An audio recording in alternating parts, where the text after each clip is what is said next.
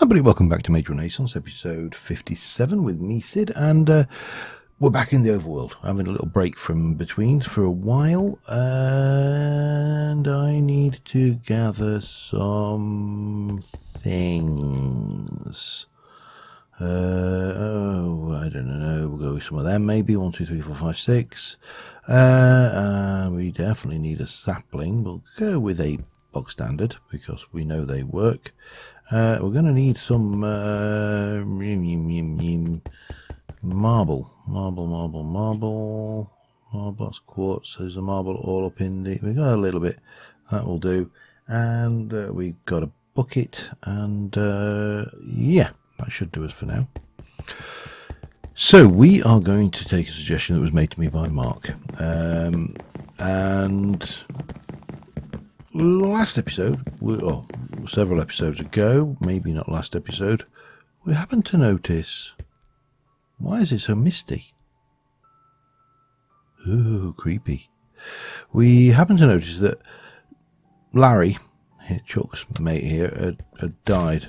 It was the vicious victim of a tree, a growing tree that killed him dead, like a dead thing. Deader than a dead thing, in fact. It was so dead, his deadness knew no bounds to how dead he was going to get, and consequently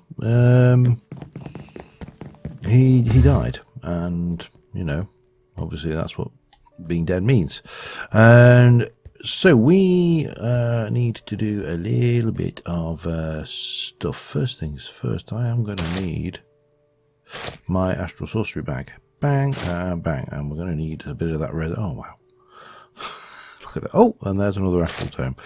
Oh, man, one of these astral tomes has almost certainly got something in it that we want. But anyway, we'll carry on with that, and we are going to infuse that with liquid starlight, and we are going to collect a little bit of liquid starlight from there, and everything will be good. And, oh, wow, hang on. Did I actually get an infusion there without actually using a bucket? That's cool. Right. Well, wow.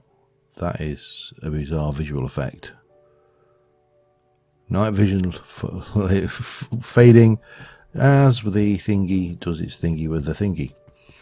Okay. We're going to need a chisel. We are going to need our book. And the book is going to tell us that to make a tree beacon.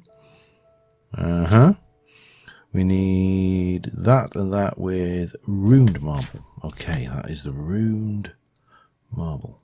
Runed marble. Right, so we go bucket, tree, and that. And then that and that with 6 and 6. And we should have enough. No sound, because, you know, thanks to Mr. Super Sound Muffler Bauble. Greatest invention ever. And we will get the tree beacon. Now, I've never used this before, so do not be surprised if this fails dramatically. No, it probably won't. It's a thing, but it's going to take a while. And we get this thing here, tree beacon. Lovely.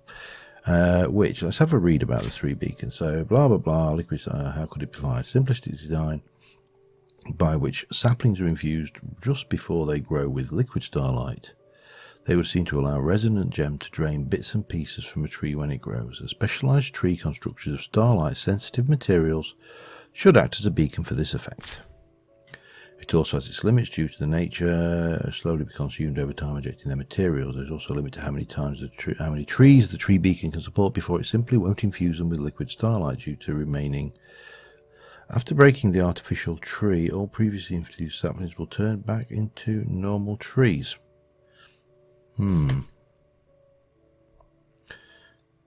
I think the first thing we probably therefore want to do is pop that away.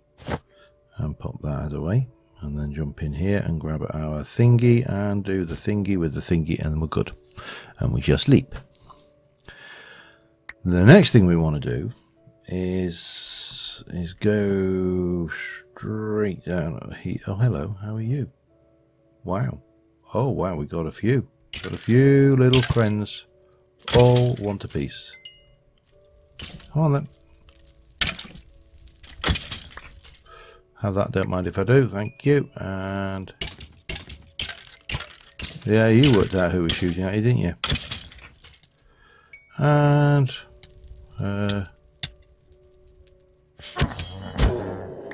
he's dead too. And you're dead. I don't want your sword though. You really didn't drop much worthwhile. Damn. Alright, get rid of that. Get rid of that. We'll keep the spell book because it's an... Oh, hello, what are you? Slime with redstone in, not interested. And yeah. Right. Anybody want a piece of me? That green fella over there looks like we might get trouble if we let him anywhere near us. Not now. I feel... What is there? Something up there?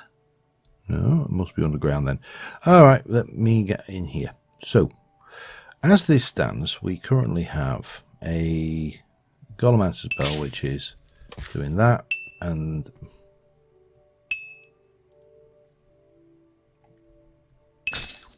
that. What are... We don't want any. Just behave, Chuck. Come on.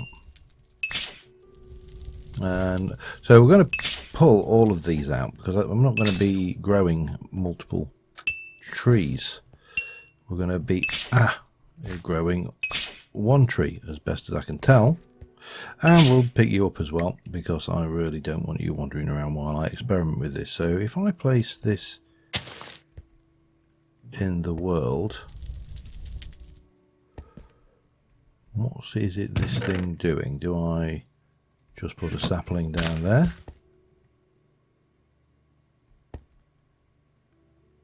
I don't know. I genuinely am not entirely sure how this works. Or do I...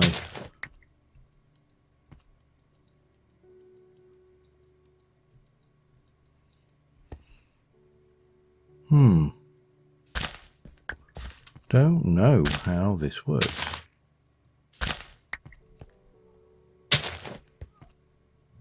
Do you do something? I don't know what he's doing. Probably a bit of bone meal wouldn't hurt. Oh, I threw the bone away, didn't I? Okay, go and grab some. It's not like we're short of bones. Right, wait. Let's see what happens when we grow a tree. Told you I'd never used it before. A few of them. Half a dozen. Oh.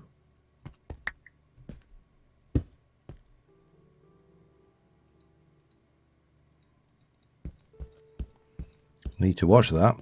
My punch is so powerful I break the barrels.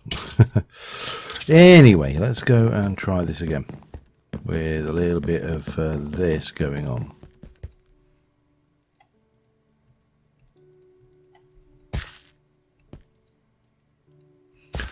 There he is.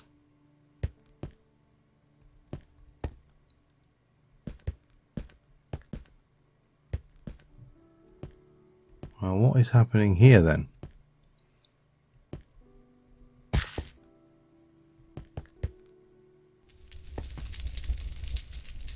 I generally have no idea. This is bizarre.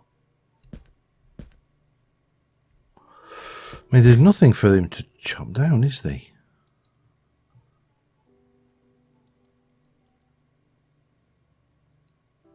I think I'm going to have to work this one out because this makes no sense to me whatsoever. This, I mean, what is this doing? It's not doing anything. I'm going to take you. Oh, there you go. We've got a tree back. Okay, get rid of you, and we'll try that again. I'm just going to try. Oh, bum. I haven't got a crafting grid in this, have I? No. There's a crafting table through here. Let's just try placing... Tell you what, let me just go and work this out. I'll be back in a second. Alright, I think I've worked out how this thing works. This thing basically drops stacks and stacks of stuff and just doesn't really care about anything else. So what we have got on here currently is we've got a you are a, let me get this right, you are a filtering, and if I come in here you are a provisioning. So I want to get rid of the provisioning. That's fine. Now if I pop a hang on,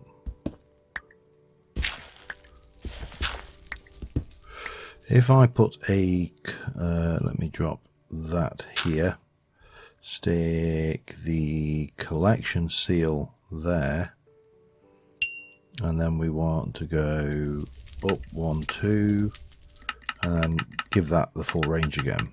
Let me just check how's that looking. That should be fine,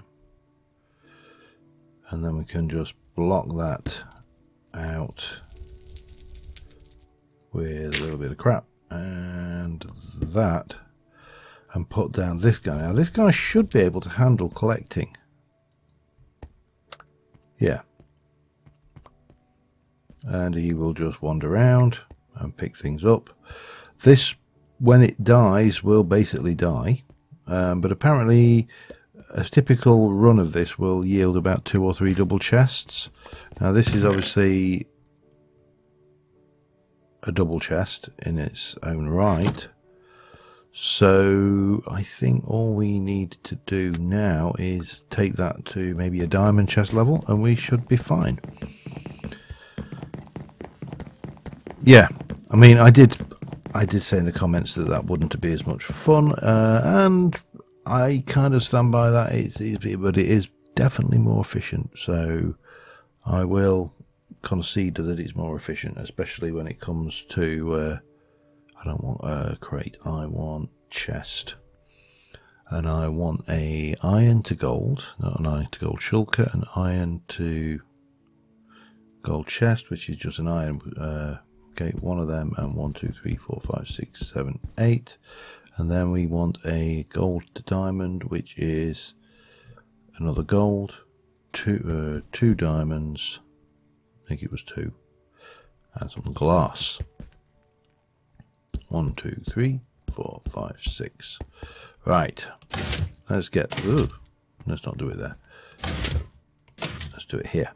So one of them to that gives there, and then a gold to diamond was that with that, and then those. That should do the trick, and we can go and play with these, and that should be certainly big enough to provide almost everything we could ever want.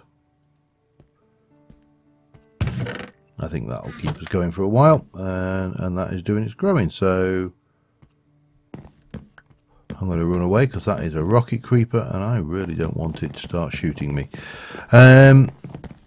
So having done that, the next thing I need to make is a deft golem, a deft smart golem. So we're going to go and put these away anyway. Let me just put my stuff that we don't want away, and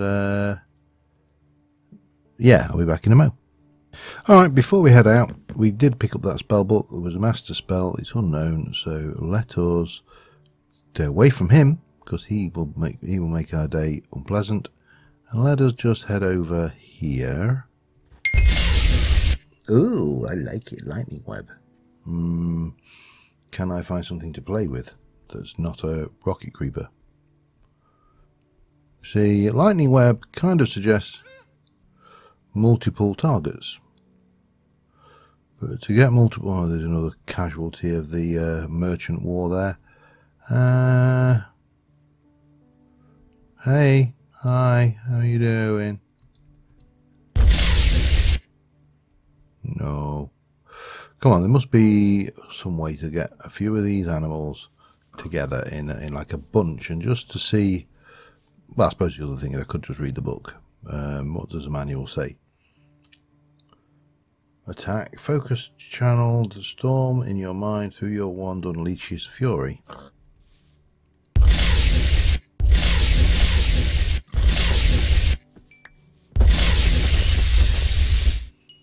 Oh, I like that.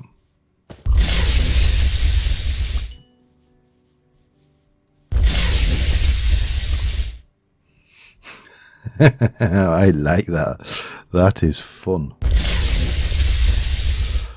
So here is a question that I've been having in my head while I think about this before we go on and carry on with our Thorncraft work. The overworld weaponry does not do a huge amount of damage to Betweenlands mobs, and that is by design. And the question therefore is, if that is the case, what is the optimal thing? Are we better to take our Master Sorcerer's wand, 60% on there, or Master, and try some offensive spells? Because that would work. I'm going to stick the Master Ice Mage one away. I don't think I've got an electric. That is a Pyromancer's wand. Have I got a healing one? Yeah, that's not going to help a great deal. I don't think I've had a forest. That's a forest. That's a forest. That's a death. I don't think I've had an electrical storm wand, which would be ideal. Oh well, that's advanced. That's master, and it is actually pretty good, that one. So there's potentially stuff we could do using those in the Betweenlands. I don't know. However, I don't want to get too sidetracked, which, given that we're talking about me here, is, you know, highly unlikely anyway. I want to get a golem made. So let's head over, travel to my mage tower, and let's go and work out what we actually need to make the golem I want. So I'd like it to be smart, and it has to be deft. I'd kind of like it to fly, actually, but I haven't got that one unlocked, have I? I don't suppose it matters, actually. That one, it will be fine with actually basic legs. It doesn't really need anything like that. And how tough do I want him to be? Clay, sturdy, but the resulting is relatively light. Doesn't know. Brass is. Okay, why are you... Oh, he's got delicate components, that's why. So, I mean, we could just go with wood. I don't think we need anything greater than that, and I don't think we need to add a carrying capability, because the purpose for this will become apparent. Mechina 16, 4 great wood planks, 3 arcane mechanisms, and a biothermic mind. Let's go and have a look what we've got, because obviously our... Oh, we got the biothermic. Excellent. I don't think either of these are deft. So that's the kind of a thing we need. 4 great wood planks. Ooh, excellent. Then the mechan... 3 of the... Oh, wow. And then it was Mechina, wasn't it? Which we've got 35. I can't remember how much we needed. How much did we need? 16, apparently, to make that.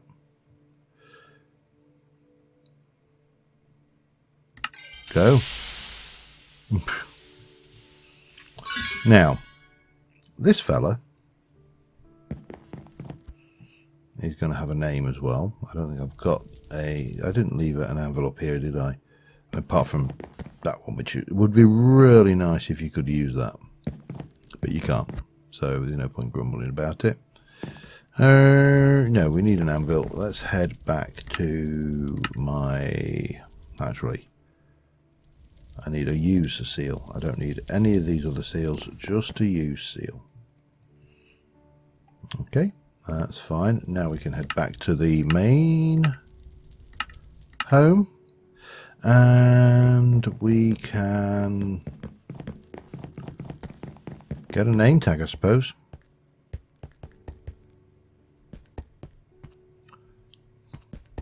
What did I... What did I do for anvilarization? I honestly can't remember. Where the hell did I put my anvil? Anybody? By the way, this stuff here, I got a question commented, is bone armor from the gravestone mod. So if you're wondering what that was, which I know one of you was, and I will have answered by now because I'm honest, I'm really good at answering comments these days. It's one of my pet guilt. Oh, I know where the anvil is. Pet guilt at the moment is I am really quite crap at answering comments, and it's not because I don't read them. It's just because of purely time. I'm going to call this guy Randy, because I can't think of a better name for him. Randy the Golem. Okay. Yeah, so I do actually read all the comments, and I try to reply, but time is always my enemy. Right, we need to take Randy, and we're going to go and visit the Betweenland now. So, yeah, that's the thing. We may at some point. You are very lucky. Yes, very lucky. I could have killed you then. I don't think he understands. Okay, let's warp reality. Ooh. And when we get here, we can whiz out and get airborne as fast as possible before anything totally unpleasant like that wraith there comes and tries to eat us. We are going to go and kill some of these because I was going to try and kill it anyway. There we go. Oh, there's another one, a little baby sludge monster. And there was I did see a wraith. Where did he go? I could have sworn I saw him. Did he despawn? Must have despawned. That's a first. They don't normally do that. Anyway, we've got a good time to come. It's nice. The weather's particularly fine for the Betweenlands, and it's not too. Yeah, dead. The punch still seems to be the best weapon of choice, you know. Anyway, yeah, let's move on. So I think it was last episode I postulated a question, and that was doing this stuff really boring. So I got to thinking, well, you know what, if I were to place a use thing on just one of them, I don't want to I mean, I could have multiple guys going, but I've got some other plans yet. We can configure that, and we can sit there and say to it that I would like you to left click it, and you can click empty air. And then when we put Randy into the world here, Randy is going to sit there, and he's getting a regeneration effect, but you should be spotting that. Left click, can it click empty air? That's correct. Oh, can use, not that one, it's that. Now you see, he's just going to sit there and run that for me all day, quite happily. I'll never get bored. Bit of lag there, but you know. So if we couple that up with, well, I don't know, let's say hoppers. And because we've got a thymerite hopper option, we can do a chest and thymerite, so might as well stick to what we've got in this world. 1 2 3 4 5, 1 2 3 4 5, and wooden stuff, a couple of chests, excellent. And then we can get all of that. So what we're going to do is we're going to pick you up. Come here, you. We're going to pick that off, and we are going to go and, I don't know, how do I want to do this? Bring that one forward, and we're going to put you, right, we're going to bring a hole in the ground there, hole in the ground there. Oh, not quite, hang on, there, put that in there, just to keep it looking nice, and then we shall get one of our thymerite hoppers, and we'll pop it facing over there, and that can come out there, and we'll stick another bit of hoofer-doofer in that, and make another quick weedwood chest, because we can, and that can go in there. And then we're going to get this, and it's going to go on there. We're going to get this, and that is going to go into, if we can get around the back here, there. I probably may bring these forward as well, just to kind of try and tidy this up. Now, one thing we can't put in there, well, I'll tell a lie, one thing we can put in there is pestle and mortar. So we can, yeah, we can basically do that, and then what we can do is we pop the leaves, and that will populate there. Get back here, do that, and that, and then again we're going to do left click empty hand, and we're going to pop Randy down there, and he's going to sit there, and he's going to be populating that with that, which is lovely. But that means then we can sit there and take all of these things we know will, not those, they may actually, we should probably test one of those, but, and that will go.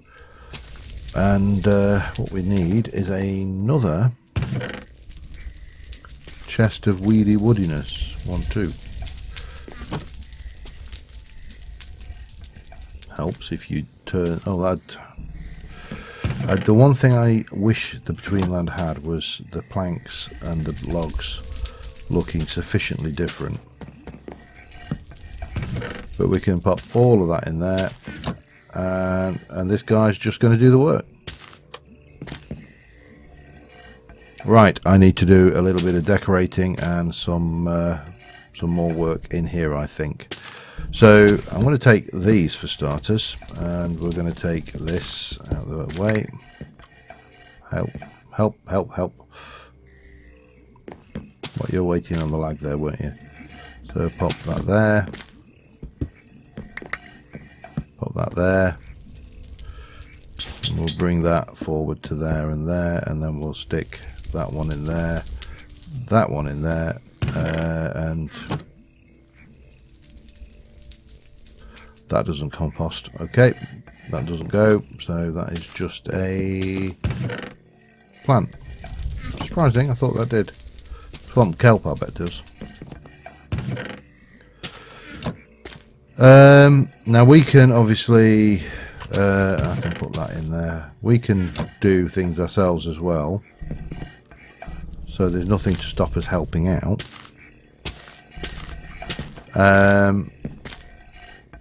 But we can get a little shot of him busy there. I just thought that would seem to be an obvious way to automate this. Now the other thing we need is to get a whole load of these, and I want to make a whole load of these tables. So the table was relatively cheap. We can obviously do the oak rustic way, but I like that Chinese one. It really did look nice. It's pressure plates and sticks. Helps if you don't click on that. I think we can use their sticks, but we can't use those because that's the wrong kind of pressure plate. What happens if I mix and match? Can I mix and match? I can. Okay, that's handy. So we'll do that. So let me just get a few bits of furniture built, and I should be back in a second. All right. I've got this. I'm just kind of holding. I've been holding on to it so it will repair, because this guy is wearing these out at a rate of knots. I mean, you can see just there. He's already ground all of that. This lot's all in. Obviously, there's more to go, but yeah, we can work that. Now down here, I put some tables, and these tables are going to be, once we have rejigged the. Oh, I know what I did mean to bring. I didn't bring it with me. It's all right. I have a weedwood slab, so that'll do. This doesn't have to be overly luxurious in its nature, because this is where our, I would use the word guinea pigs are going to go, but it's not. It's where our geckos are going to go, and where we can test on these, where we can test these things. So we need 9 geckos. 1, 2, 3, 4, 5, 6, 7, 8, 9, and yeah, we can.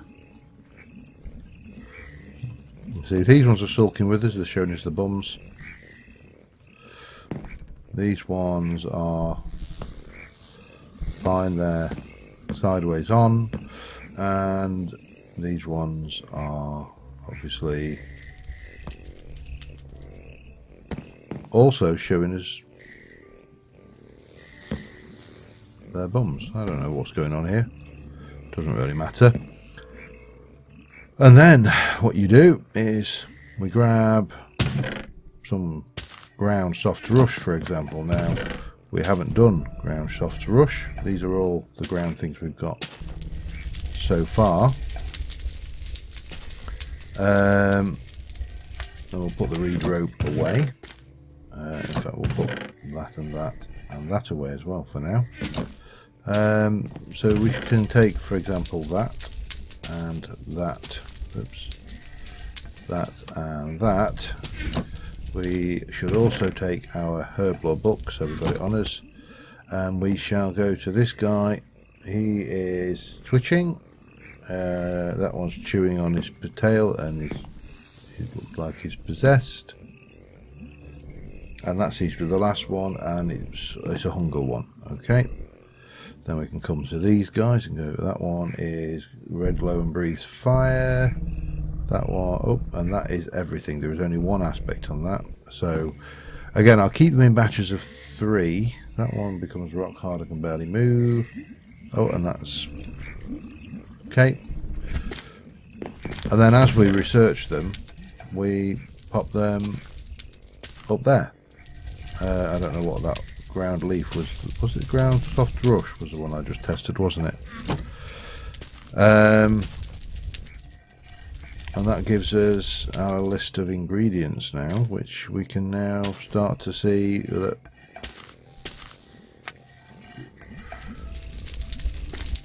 we've got that. We got the blah blah, but you'll be able to see if you go in here that you can see that there's, as you're in that and that and that, this has got earth element, tier 2 aspect, that is fire.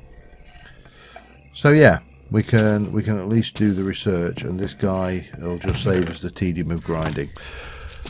But on that note, I just did want to check something, didn't I? Did I? We obviously found that, didn't I? Oh, we did find another one. So we've got the tower to play with, and I think we should probably do that next episode. There's something I want to try with those though, and we can actually test it before we go over here with the button. Let's go and grab this while this guy's busy, and while it's reasonably light out here. And we'll get it far enough away that I don't want to, and then we shall tap you with that sets your coordinates right. Now somewhere over here, hang on, if I zoom in, where were they?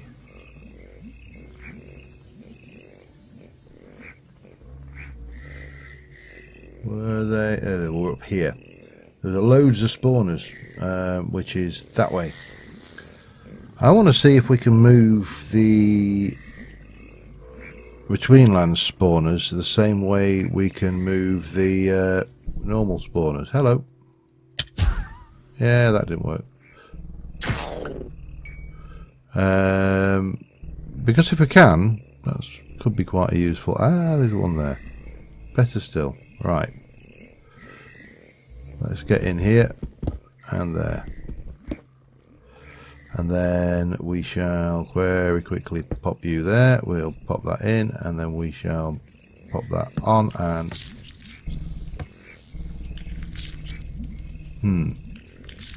Oh, leech spawner. Lovely. Just what we wanted. Get off me.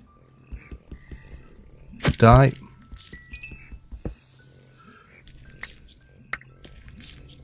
There's another leech around somewhere. I can hear him. Oh, they're on the roof. Okay, so can't seem to do it like that. Maybe if we were to place it underneath. We can. Well, that answers that question then. I did hear a leech. There. So, for reference, we can actually steal the spawners, which means we can potentially steal all the spawners we come across. Now, there's one other thing I wanted to have a look at while I was here. What is this?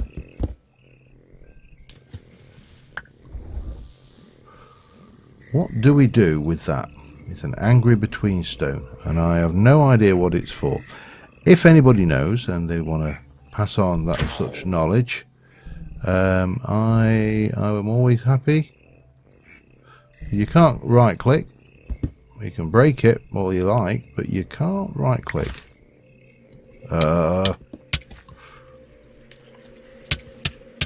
Get away.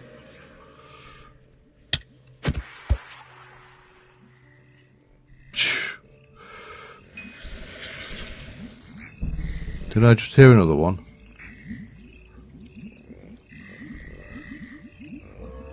I didn't bring any food with me, so I'm going to head back and leave that alone, I think. Because that actually did a hell of a lot of damage, and surprising amount of damage actually. Oh, hello. Have you got a heart you don't want?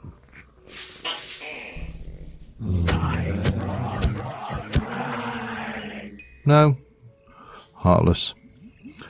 Anyway, yeah. So we've got a leech spawner up on the top here now, which we can obviously control. Because if I was to place it on top of, say, a pile of glass,